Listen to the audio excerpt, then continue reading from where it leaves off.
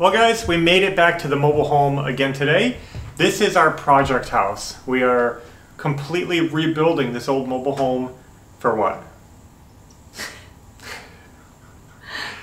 Investment? Because we have cool plans for it and it's a good investment property. So right here is the back end of the home, and this used to be the master bedroom. And you can see it has one window in this whole back area, which is kind of a shame because we got 3 walls touching the outside. So we thought it'd be beneficial to add another window and at least take advantage of these exterior walls that are back here. So that's what we're going to do, is mirror this window over here and have windows on the front and the back of the home. Have a better view, more light. Now we just got done installing another window on the other end of the home, and we had the same situation with these 2x3 studs.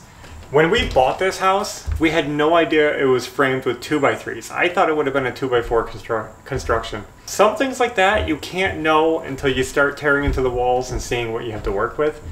So it's not a big deal. I would have preferred a 2x4 wall, but we can work with this. And I don't want to cut all these studs out and rework everything. And actually we're out of studs right now, so we're going to make use of this framing. So let's start by marking and cutting out this center opening.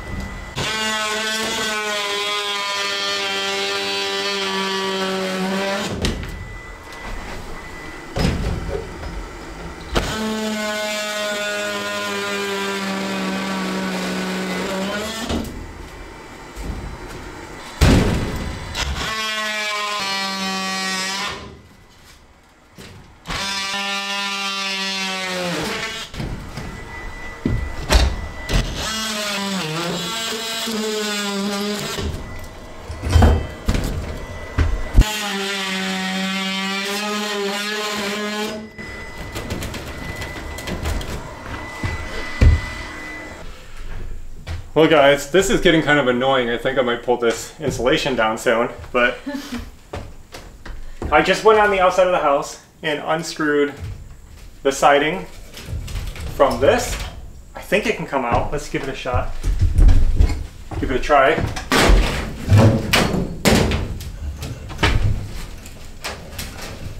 There's always a few staples at the very top here.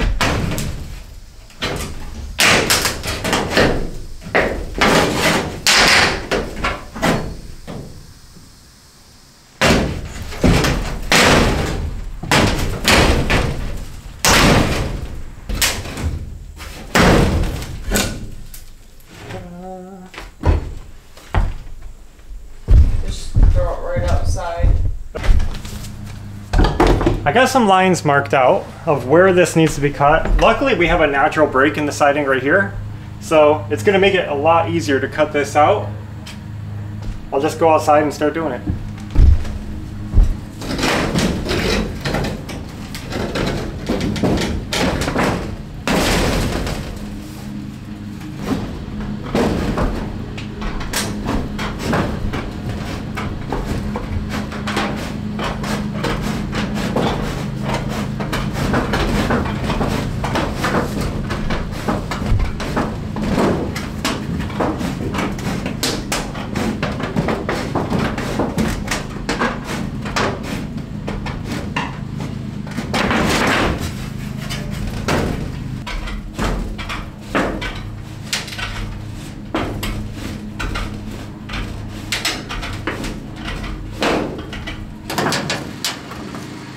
Want to do anything? No. When I get to the top, just make sure it doesn't fall and slice my arms off.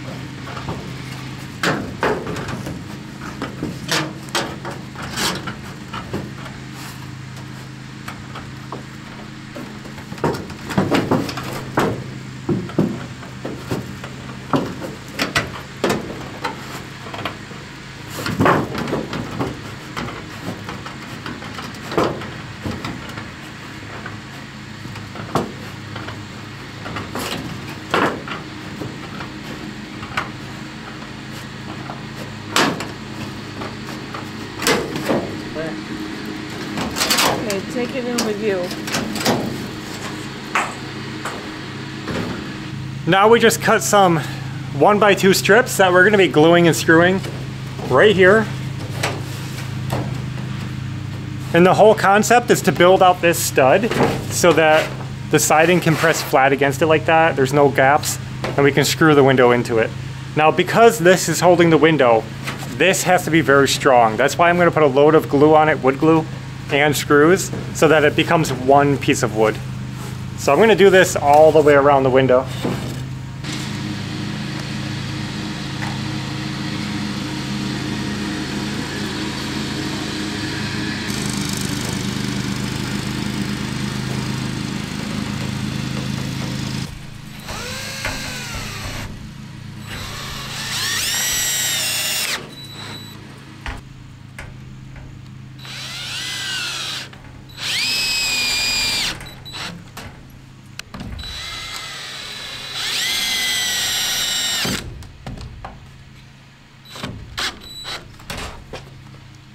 I'm gonna do the other side now.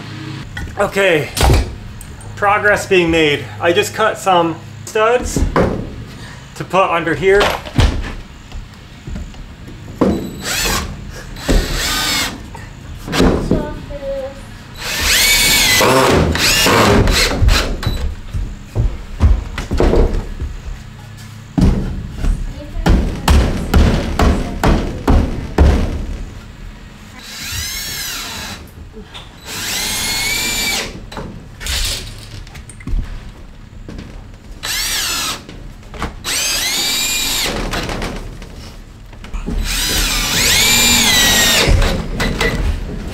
Okay guys, one more piece to put in, top piece going across, and then I think we're gonna be ready to install that window.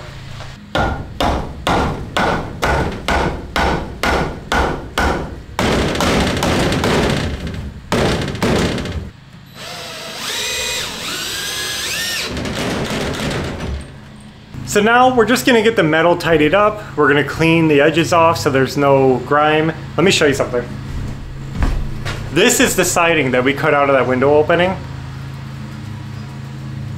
Look how nasty that is. I mean, it is filthy. So what I like to do is just rub around the edges. It doesn't have to be perfectly clean with the butyl tape that we use. I just rub it with my glove. Most of it flakes off, brushes off, it gets pretty clean, and then we're ready. So let me just get all that done.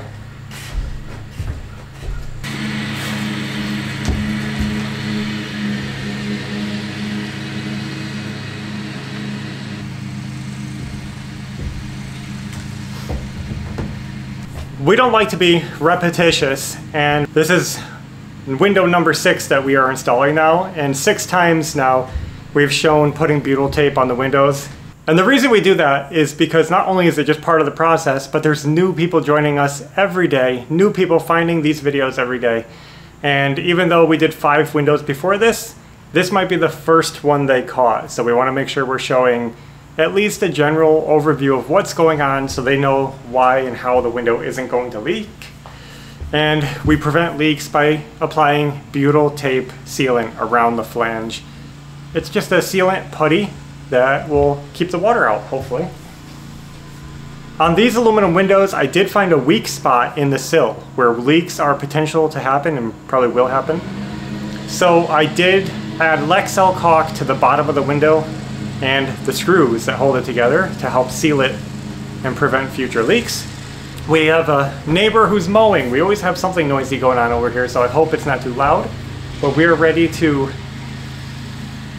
install the window, right? Are we ready? I think we're ready. Good.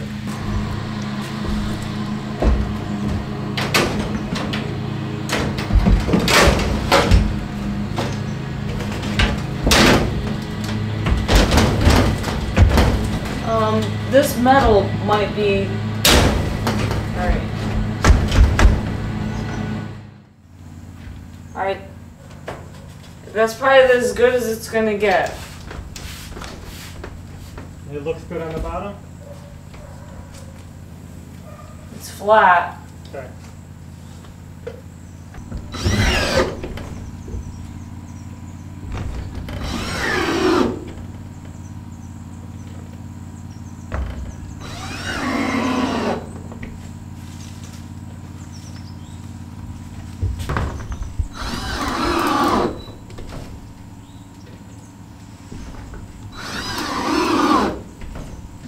now I need the ladder.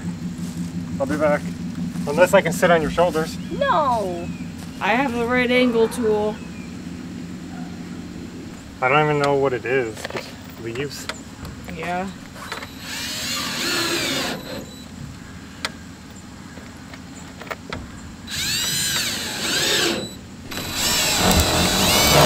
Well, I was thinking more of the line of falling off the ladder.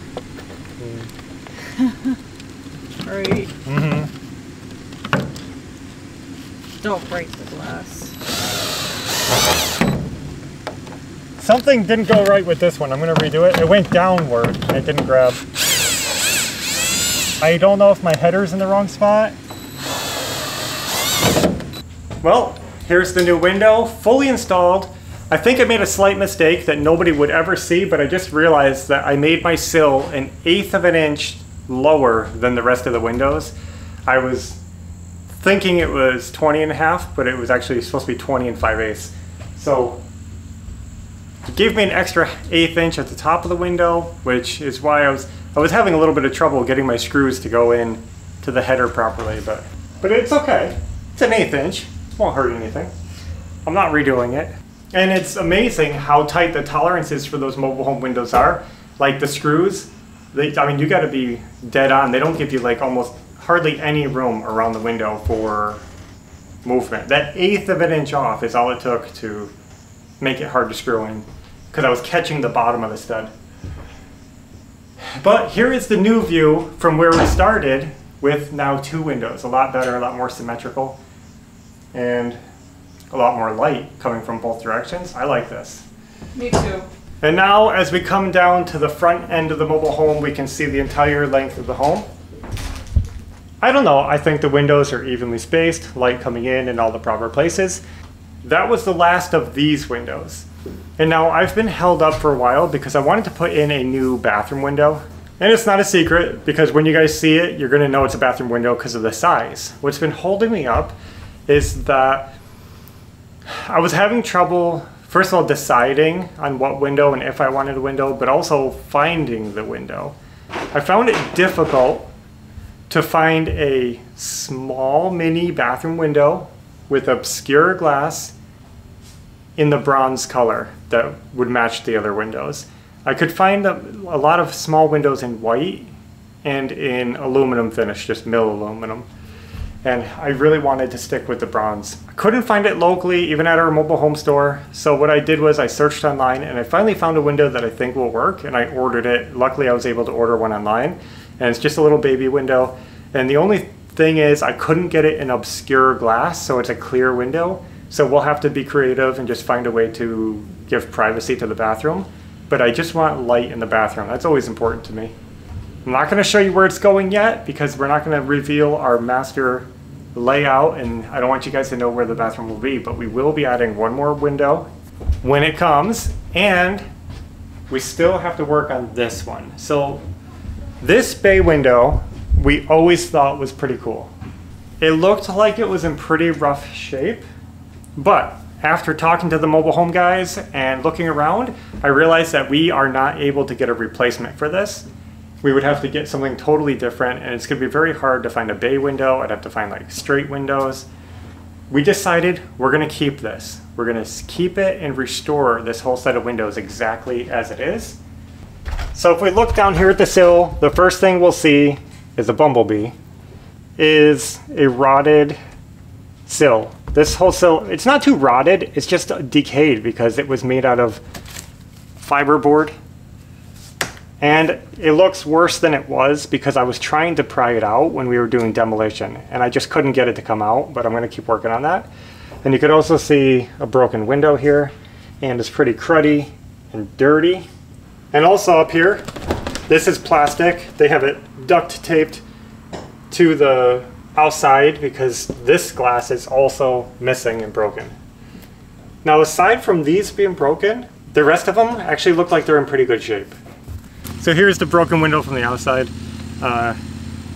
This is so that the rose bush can grow indoors and beautify the house. And you can see that nasty plastic window here. I'm not going to open that yet because I don't want all the birds running in the house and making a mess, whatever they do. But what we can try to do is get this sill out and see if we can get the bottom at least restored. I already took the screws out of this window. You can see all around the bottom, screws are taken out. So this is underneath the window sill, and the aluminum is totally corroded. See all this white corrosion? There's holes eating right through the aluminum. So if we can just get this all apart, I gotta see what we're working with here, but I did take the screws out of this as well, and everything's just held together with old tacky tape and probably some staples and stuff on the inside. So I'm gonna see if we can just get this sill out, and I know it's scary to leave this window floating, but we gotta start somewhere. So I don't think this sill supports the window. I think it's hanging from the house, from the top. Because look at this, is really loose now. Probably just hit this with your hammer. I was trying to. See, I'm bending the frame. Well, the thing is that I think the aluminum is what's holding it down here.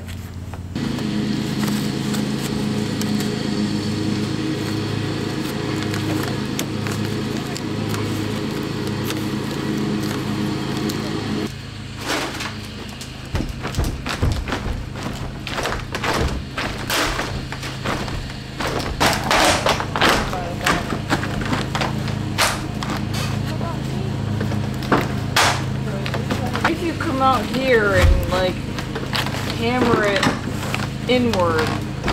I don't know. Let me try to cut it and just see what happens.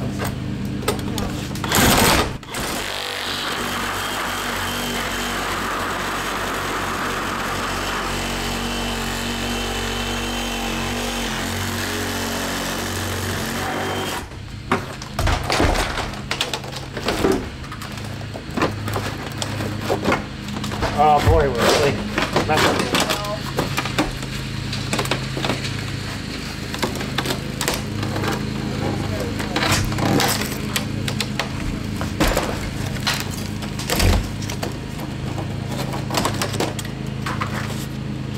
Yeah, that was tight.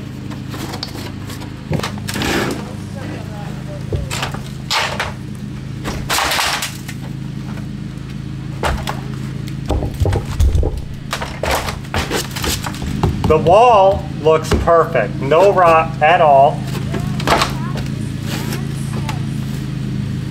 Well guys, we finally got it out, and that feels good because I was trying to get this out months ago when we demoed this place, and I couldn't get it to budge. You saw how tight it was in there. Yep. Cutting it in half definitely helped yank it out, and now we can see what we're working with and what we need to replace this area. I also noticed a lot of heavy corrosion on the bottom of the window. It's like eating through the aluminum window. And I don't know what would cause that, because usually you don't see that unless there's some kind of reaction, chemical or electrical, where there's two metals, dissimilar metals touching, but I have no idea what was going on there. But hopefully we can get rid of all the corroded parts, brush it off, and seal it so it doesn't keep spreading. But so far what I'm seeing is good, that this window is salvageable. So I'm going to take some measurements. We're going to run to the store and see if we can get a new piece of wood here. Instead of fiberboard, we're going to try to get solid wood of some kind and build a brand new sill. Let's also pop these screens out. We're going to pick up some new screens so we can redo those, put some new screen material in. And shop for glass. We got a lot of things we got to make a list for. These screens aren't bad, they're just worn out. I think it would help to refresh them. I don't know if I'm going to rescreen these or rebuild them with fresh. I would say just rescreen them. Now I'm just trying to get this glazing bead out. This is like a plastic trim that holds the glass in place. The problem is that the scraper is just a little bit too fat. Too thick. Yep. This might be the one I need. There it is.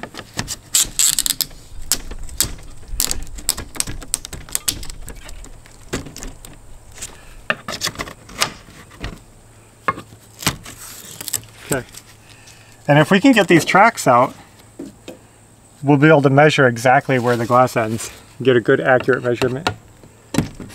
I don't want to open this up, but I feel like I have to see and get a measurement for this side. 1,